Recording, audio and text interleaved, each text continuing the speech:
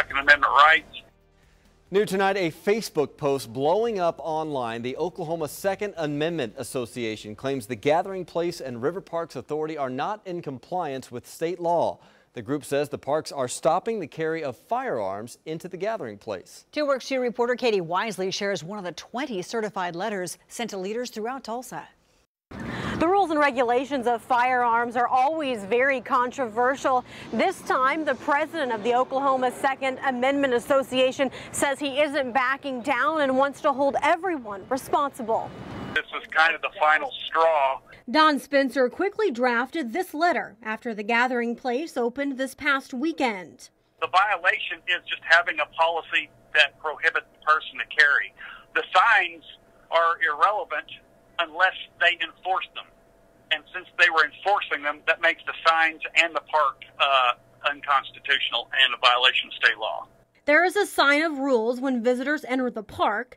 The fine print says the display of open or concealed carry of guns is prohibited.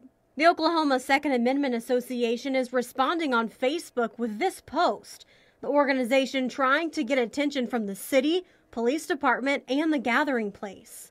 It's just going to cost taxpayers money to fight what is already state law. The letter referred to a city ordinance. So the city of Tulsa has decided that it's going to make a tighter law than what the state allows by prohibiting guns in a park when the state says a person can peacefully carry in a park and it's not a violation of law. The city says the park is private and not owned by the city. The city says they have no control over rules at the park. Public dollars have gone into making the Gathering Place and also maintaining the Gathering Place. 2 Works for You reached out to River Parks. They say all policies should be directed to the Gathering Place.